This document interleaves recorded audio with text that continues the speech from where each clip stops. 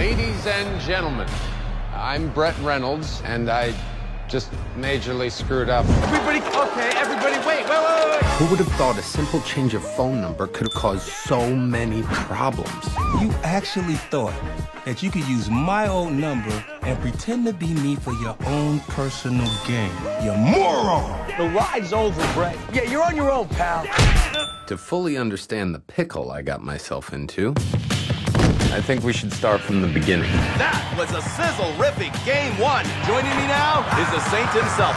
Ah! Who are these whores? Ah! You need a new phone with a new number. Tomorrow, when you go job hunting in the city, I want you to get a new phone and a new number. Oh! My guy slipped your phone into the system, untraceable. I just need to assign a number. That one. Do you realize the type of text that came into that number on a daily basis?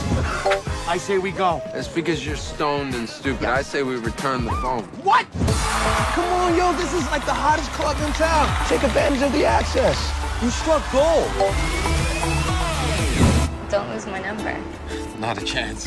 Dude, you have to respond to these texts and keep it going. You just got a text from a car dealer offering to let him test drive the new Bentley.